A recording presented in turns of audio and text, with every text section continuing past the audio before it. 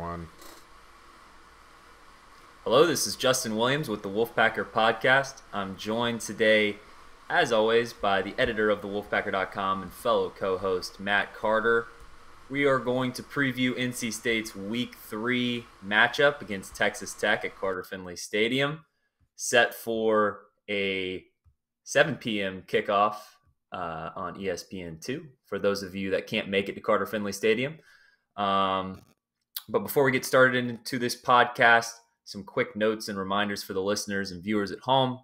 Please remember you can subscribe, rate, and review this podcast wherever you listen to us, Apple, Spotify, Google Play. We're also on YouTube. Please subscribe to our YouTube channel. Give this video a thumbs up and drop a comment while you're at it. You can watch us on YouTube. You can listen to us in podcast form. Pretty much every platform you consume your sports content, we're there. Plus, don't forget, sign up for a year's worth of premium subscription to the Wolfpacker.com for just $1 as part of the On3 network. Get all of your insider NC State athletics information, recruiting trail updates. If you want to be the most informed player or informed fan at your tailgate, you need to be a member of the Wolfpacker.com. So take advantage of that deal. $1 gets you a year's worth of premium service. All right, Matt, let's jump right into this Texas Tech game. NC State last week cruised to victory over Charleston Southern. Not a lot to recap there. So, as I said on the last preview podcast, we're going to have a upon further review segment of our preview podcast, just kind of going over what happened in the last week, anything that we missed. I don't think we missed anything in the post-game reflections podcast. I think you can just take that win for what it was, which was a butt whooping against a team that was clearly outmatched. But now NC State gets a more formidable opponent in Texas Tech coming to town. So, Matt, you said before we started this podcast that you watched a good bit of the end of that Texas Tech win over Houston last week. Texas Tech comes into this game 2-0 on the season. They beat Houston 33-30 in double overtime at home there in Lubbock. So, Matt, this Texas Tech team is coming in with some momentum. They're not going to be a ranked opponent, but I don't know if they received any votes in the AP poll, maybe kind of a fringe ranked team. You're obviously dealing with a team that's expected to go bowling this year. Just how big of a challenge do you think Texas Tech is going to present to this NC State team? And has your opinion of Texas Tech changed at all since the beginning of the season? Because I know at the beginning of the year, you rank all the opponents and you predict all the games. And this game has been clearly circled as a consensus win, as a game that NC State will be favored in going into the preseason. But maybe Texas Tech presenting a little bit more of a challenge coming into this game with some momentum. Yeah, kind of hard to tell because this is why you don't get into the stats too much, right? They beat Murray State in week 1, 63-10. So clearly that was a mismatch. That's an FCS versus FBS opponent. And then, Houston was ranked. That's a nice win on paper. They were ranked. But we also got to remember Houston really badly struggled week 1 winning their game. I believe they played UT San Antonio, if I'm correct. I'm looking it up real quick. They did, and they were trailing 21-7 going into the fourth quarter of that game. Managed to rally the fourth overtime and win it in the third overtime on the road. So, why Houston only fell one spot in the poll after winning in triple overtime to UT San Antonio, and NC State fell by 5 spots in the poll after winning. I'm sorry, Houston won, but NC State went by 1 point in regulation against East Carolina and fell 5 spots in the poll. So a little bit of inconsistency there, but as to be expected with these early season top 25s. Yeah. I thought East Carolina, a side note, looked pretty good against Old Dominion. So if they keep winning, I mean, how many of these poll voters are going to go back and reevaluate their downgrading of NC State based on week 1, or is that going to be conveniently forgotten? But Nah, spoiler alert. They're not going to go back. yeah, so, Texas Tech was fortunate to win that game against Houston. Um, but they were also it's a credible win because they made the plays to win that game. Um, it was a struggle. It was an offensive struggle for both teams. It was 14-14 when Texas Tech took over deep in its own territory with about a minute to go. Donovan Smith, the quarterback, he's the backup quarterback, but was in because the starter had been hurt. Threw an interception around midfield on a deep pass. I believe it was third and long. And then normally you would say, "Oh, that's just like a punt," but it was a punt with a really good return. And so Houston took over inside the 25, I believe.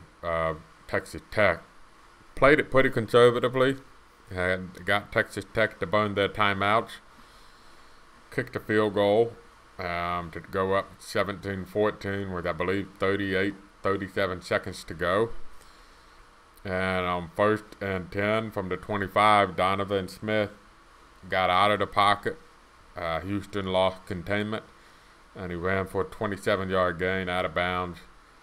And just like that, in one play, they're across midfield and in business. They made a long field goal to force overtime. Then in the overtime, Houston scored a touchdown first. And Texas Tech faced a 4th and long, I believe, converted. I think it was like a 4th and 20, and converted. And it wasn't one of those a pass that was 20 yards downfield. I want to say it was like a 10-yard pass where the guy managed to run for the first down after the catch. For some reason, I didn't have the volume on, so I wasn't sure why. Houston ended up starting second overtime as well with the football. So they must have at some point chose to start with possession. They kicked the field goal. Texas Tech got a touchdown, won the game. So it's kind of hard to do the transitive property. Thank you. Appreciate that. But you would say, look, Houston clearly struggled in their opener. Only had 7 points going into the fourth quarter against UTSA. So is Texas Tech defense good? They put up good numbers, but is that Houston offense not good and playing Murray State? Conversely, yeah, Texas Tech put up really good offensive numbers against Murray State, but the bottom line is at the end of regulation, they had 17 points on Houston. So how good are their offense? Their numbers are impressive, but how good are they? So, this is a game, unfortunately for NC State, you could say that we're going to learn a lot about Texas Tech. We'll also learn a lot about NC State. It's an interesting matchup. I think there's some areas that NC State can take advantage. First road game for Texas Tech, too, so that's something that should be in the Pack's advantage. But, yeah, I'll let you tell me where the bettors are going. But, I know a lot of people are kind of surprised NC State was a double-digit favorite. I'll be honest, with what I saw against Houston, I was not that surprised they're a double-digit favorite. Well, important to note that UTSA, not a big name program, but a program that's respected in the world of college football. UTSA did win last week at Army in overtime, 41-38. They have a road matchup at Texas this week, and I know that's been a popular kind of trip up mention for the Longhorns. Texas taking Alabama to in a 4-quarter game. I mean, down to the wire game down there in Austin last week. When now they got UTSA coming back. Would not shock me at all to see UTSA go to Austin and shock the Longhorns after, what was a moral victory for the Longhorns, but still fell short against the Tide. That said, talking about this matchup specifically, Texas Tech, nice double overtime win against Houston.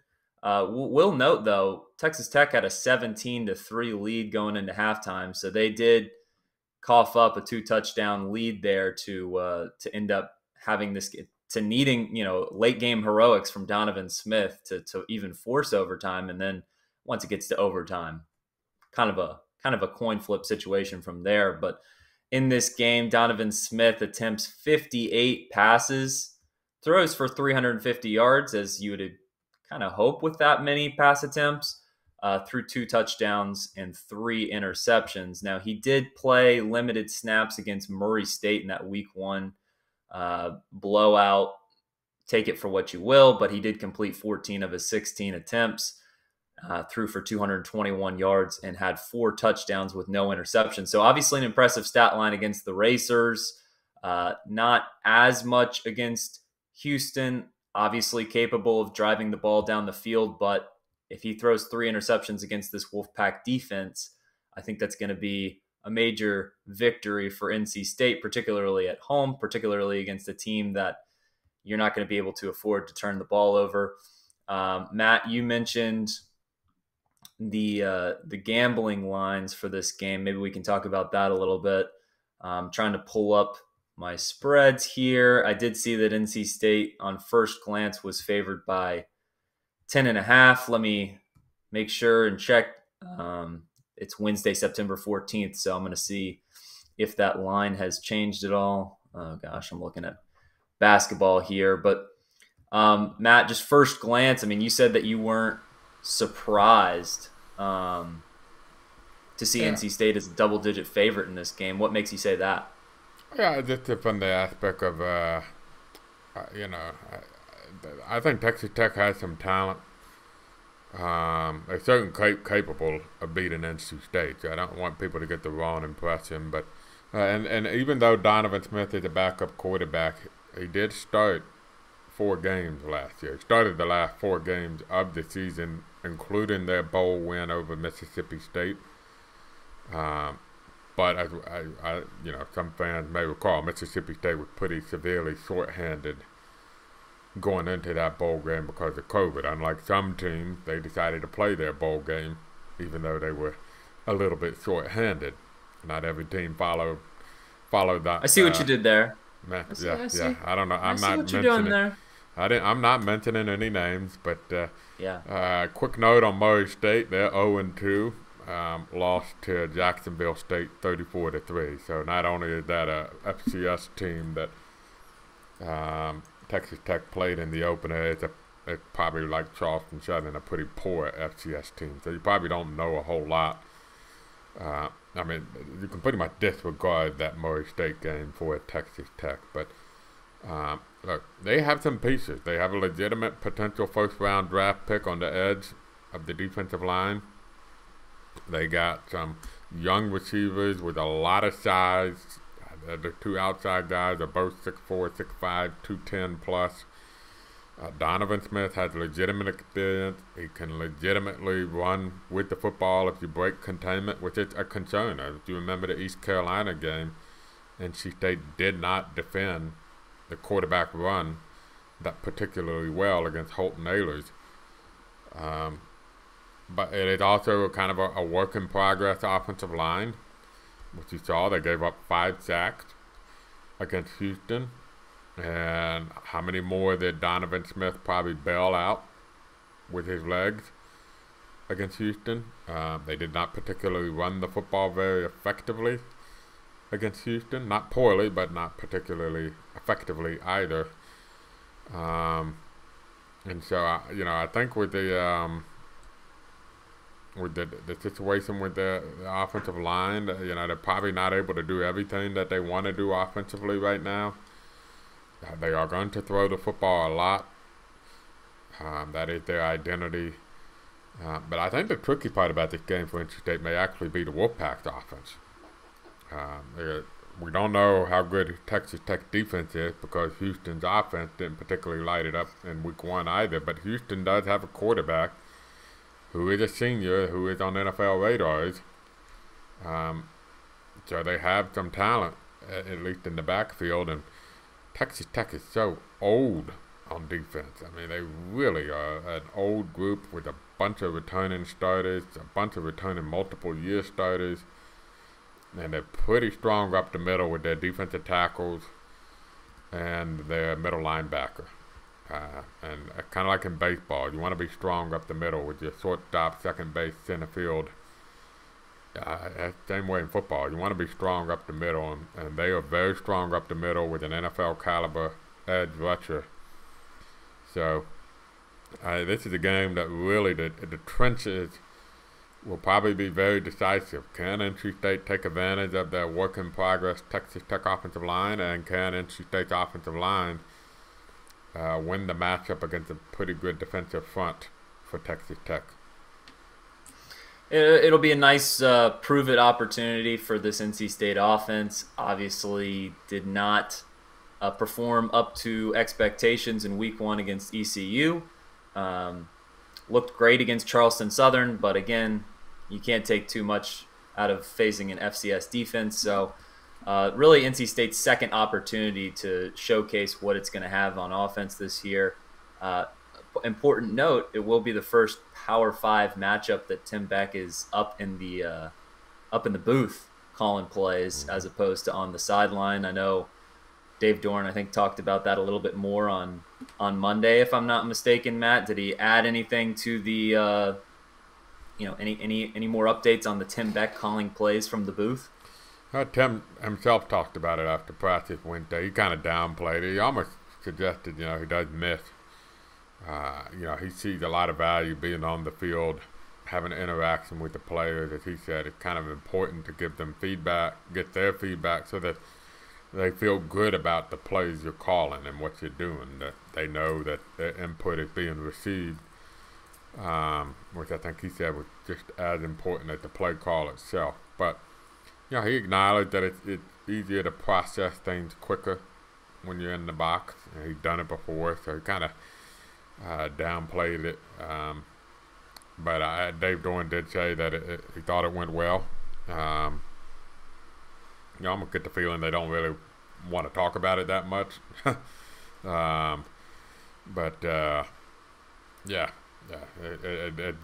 will be a move that they'll continue to do, at least in the short term, if not longer. Well, I think seeing that trend continue would have a lot to do with the results on the field on Saturday this week. If things go well, I would expect to see Tim Beck still in the booth. If things fall apart, maybe a change there. But I did pull up the most recent lines that I can find. NC State currently a 10-point favorite at home against Texas Tech. Over/under is set at 54. Which is where I would take the under, by the way. Because of that NC State defense. And I think Texas Tech defense had the potential to be a little bit sneakier good than people think about. So I would say that I'm leaning toward the under on the points total. Okay. I like the play. I mean, if there's one position of NC State, or one side of the football that I trust from NC State the most right now, it's certainly the defense. So an under can always be a valuable play with the Wolfpack this year, just because that defense is capable of shutting out teams for quarter, half at a time. We'll see how much they're able to slow down Texas Tech there. 10-point spread. I think people are going to initially look at that and get a little bit nervous based on the fact that NC State was an 11.5-point favorite going to Greenville in Week 1. That spread ended up jumping up to about 12.5, 13 right before kickoff. A game that NC State was certainly capable of covering the spread in that game.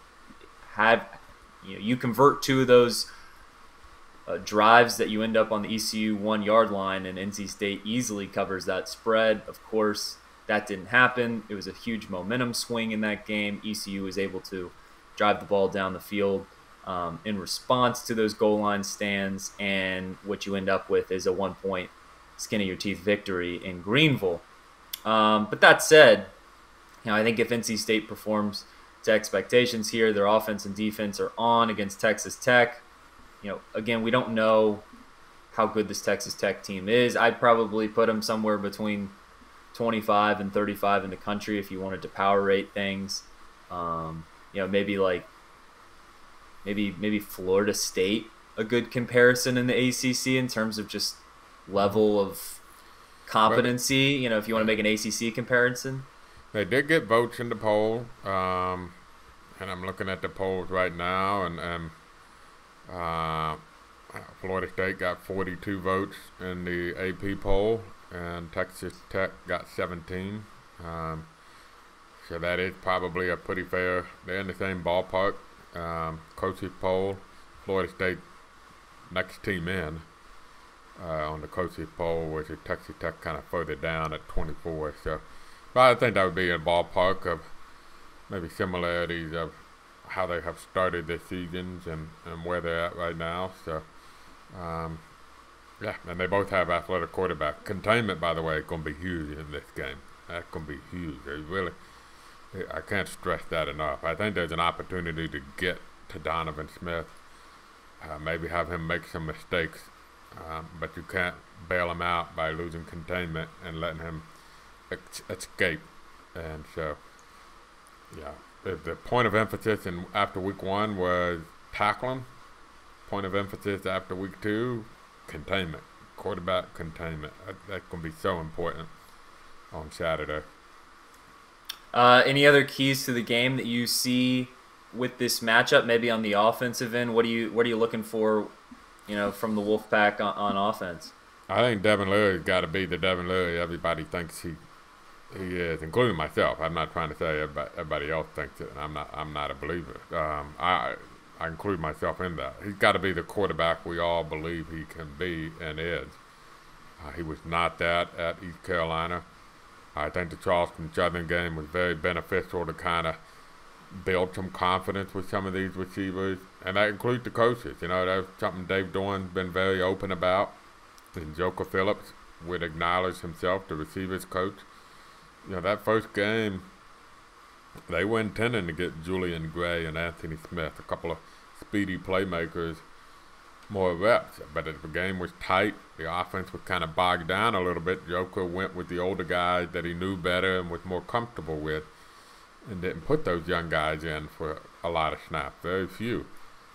Against Charleston Southern, that changed in a big way, and they're now maybe a little bit more comfortable putting them out on the field in those circumstances. But I think it's going to be important for Devin Leary to sling it, be accurate, be in rhythm with the passing game, because you know, Texas Tech thus far has been pretty hard to run the football against them.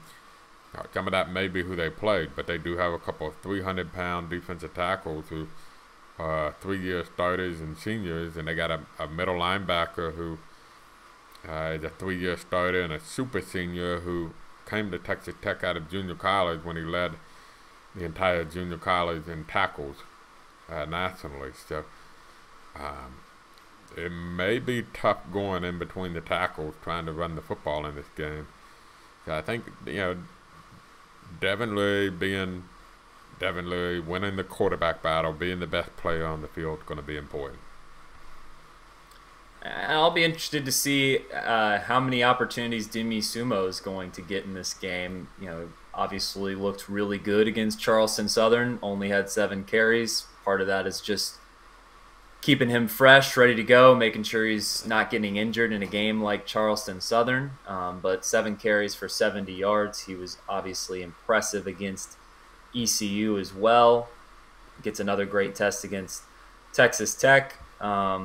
We'll be interested to see how the carries are divided up in the running backs room, and if NC State is able to run the ball on this Texas Tech team, because you mentioned it. I mean, Texas Tech has a Power 5 caliber run defense to go against. NC State, a team that struggled to run the football consistently last year, even with a strong offensive line, even with 2 strong running back options in Zonovan Knight and Ricky Person. You know, if that's one area that NC State could really improve itself upon this season on offense, is can you get that running game to perform a little bit better? This is going to be a great early season test. You know, after you obviously had one in week 1 against ECU, let's see what they can do against Texas Tech before, you know, UConn probably going to be another sleeper of a game, but then you're going to face one of the better defenses in the country in Clemson. So this is this is a really important tune-up game for this offense because it's the last time we're going to see this offense go head-to-head against a competent defense before you face that juggernaut of a Clemson defense down at Clemson. And, if you could do me a favor and transitive property, say that for me, so because you're better. Transitive property. Thank you. Transitive property. Transitive property. All right. I will say something for the offense when you look back at their performance against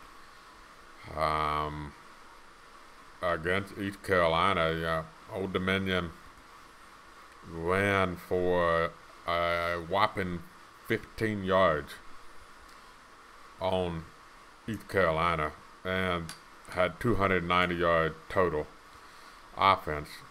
And then, that's the same Old Dominion team that beat Virginia Tech in week 1.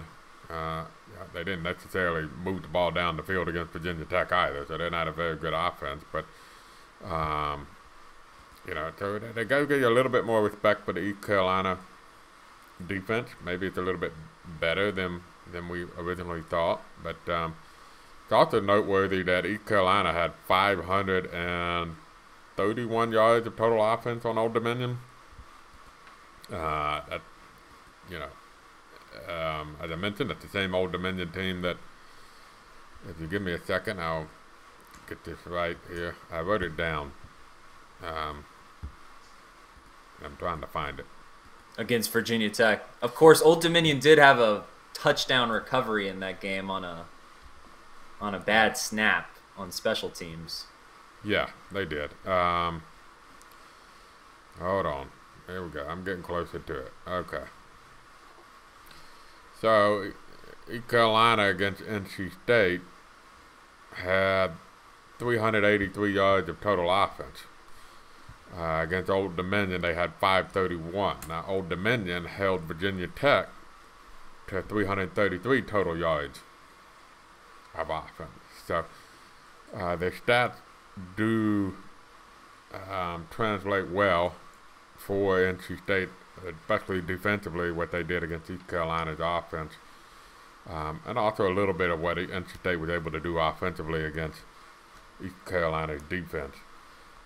But you're right. This is kind of your last test.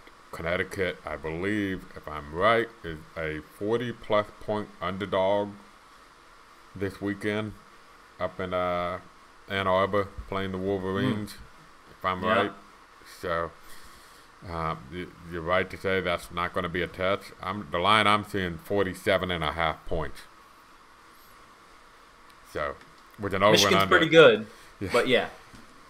Over and under 62. So they're basically saying they think Michigan's going to win 54-10 or something like that.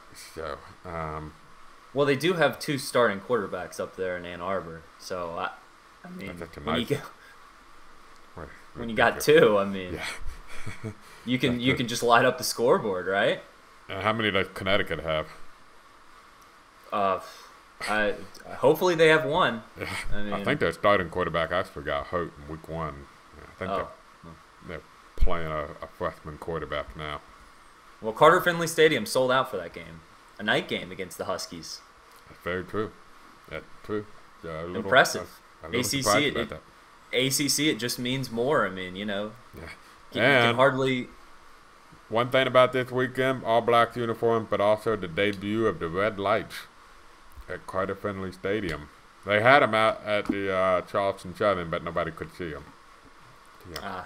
Daytime and all. Day game. Wasn't it a little overcast?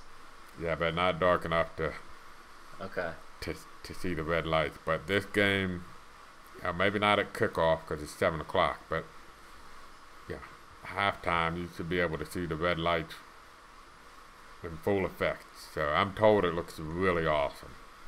So I'll be circling that in my notes. I'll be watching for it on TV. Hopefully it looks as good on TV as it does in person. I know Carter Finley Stadium is going to be a tough place to play for the Red Raiders in a primetime night game on the road. I guess last thing before we wrap up this podcast, if NC State jumps out to a 2-possession lead in this game. Think back to week 1. NC State led 21-7.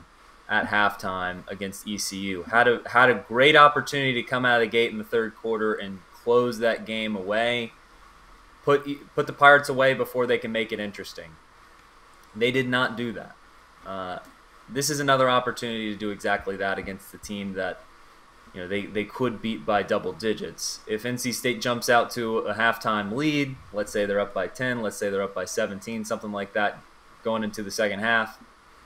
That's what I want to watch. That's what I want to see from this team, because that's what a top 15, what a top 10 team in the country does against inferior opponents. Is it puts them away before those inferior opponents can make a game in the fourth quarter.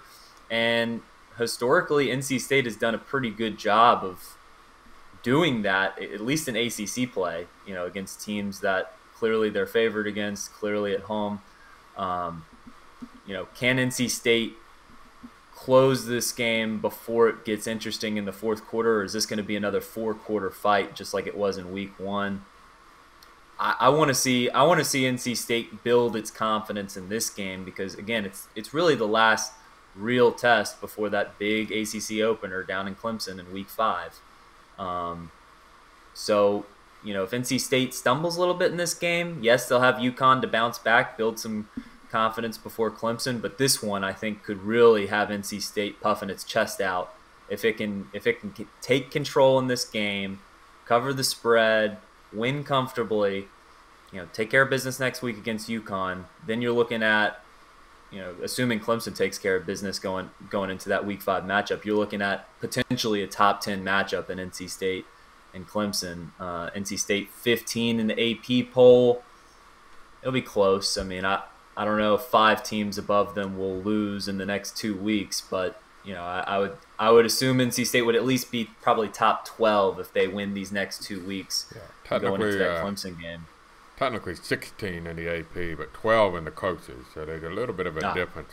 So they probably have a shot at getting up there in the coaches if they win impressively and handle business against Connecticut, as you mentioned. It might be a little challenging getting the top 10 in the AP, but they'll definitely be top 15. And then we'll see whether or not that's the game day game or not. The other big game that weekend was Baylor, Oklahoma State, but Justin knows very well, Baylor lost to BYU.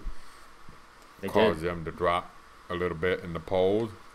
However, some of the options for next week college game day took a hit. Like Florida, Tennessee looked like a great game day matchup for next week, but then Florida lost to Kentucky.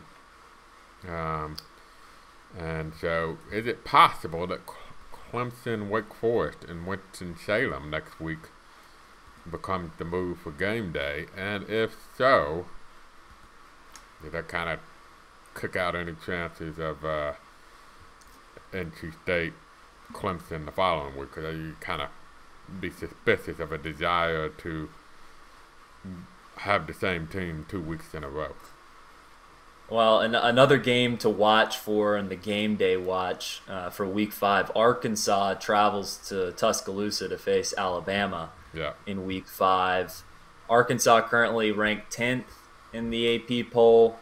They've got Missouri State this week. That's a win. Then they go and take on Texas A&M on the road. Assuming Arkansas beats Texas A&M, 4-0 Arkansas versus 4-0 Alabama in a top 10 matchup. Probably going to be the game day. You got it. You're right. I didn't even see that game. So, yeah. But I'm glad you brought up Wake Forest, Clemson next week, because that game got a lot more interesting now that Sam Hartman's back on the field playing for the Demon Deacons. I mean, Wake Forest, a team that I guess you can't say they're underrated because they do have a ranking next to their name, but nobody's talking about Wake Forest, especially after Sam Hartman had his health concerns, was going to miss time, didn't end up missing as much time as maybe initially expected. But it's possible Clemson goes into week 5 3-1. That's not a gimme game for this Clemson team, especially against Wake Forest, a team that has, I would say, definitely an above average offense in the ACC, if not one of the better offenses in the ACC. I'm not concerned about Clemson's defense, but can Clemson keep up with Wake Forest? Because Yeah. their offense has certainly not clicked yet. So if you're NC State, I think you want to you definitely want to see Clemson at 4-0 going into Week 5. You don't want to have the Tigers coming off a loss, especially an ACC loss in that. But it's definitely something to circle next week. And you definitely got to be 4-0 yourself. So Yeah. First things first. first thing first. Take care of Texas your own Tech. business. Yep. Yep. All right. Well, Saturday, prime time, 7 p.m. What's the game on? ESPN. ESPN 2. The Deuce. Okay. On the Deuce. I'll be tuned in. We'll have our post-game reflections podcast coming out this weekend. So enjoy the game. Last reminders before we close this podcast out. Remember, you can subscribe, rate, and review wherever you listen to podcasts. We're on Apple, Spotify, Google Play. Plus, you can always watch us on YouTube. You should subscribe to our YouTube channel. Please give this video a thumbs up and drop a comment while you're at it. We're on social media. At the Wolfpacker on Twitter is the main account. You can follow me personally at Justin H. Will on Twitter. Give us a like on Facebook, NC State Wolfpack on thewolfpacker.com. Last but not least, take advantage of that special deal at thewolfpacker.com. For just $1, you can get a year's worth of premium subscription to thewolfpacker.com as part of the On3 network. Get all of your insider NC State athletics information. I know I like to use this line a lot, but I think everybody out there wants to be the most informed fan at their tailgate. You want to be the guy that knows, hey, this backup wide receiver, he was sitting out a couple days during practice this week. Maybe watch for the guy that's above him to maybe get some more reps this week. That kind of thing. So be the most informed fan at your tailgate. Take advantage of that deal. Just $1 gets you a year's worth of premium subscription at thewolfpacker.com. That's going to do it for this podcast. Enjoy the game this Saturday. Hopefully we are talking to you this weekend about the 3-0 NC State Wolfpack. But before that, NC State has to take care of business against the Red Raiders at home. That's going to do it for this podcast. For Matt Carter, I'm Justin Williams, and this has been the Wolfpacker Podcast.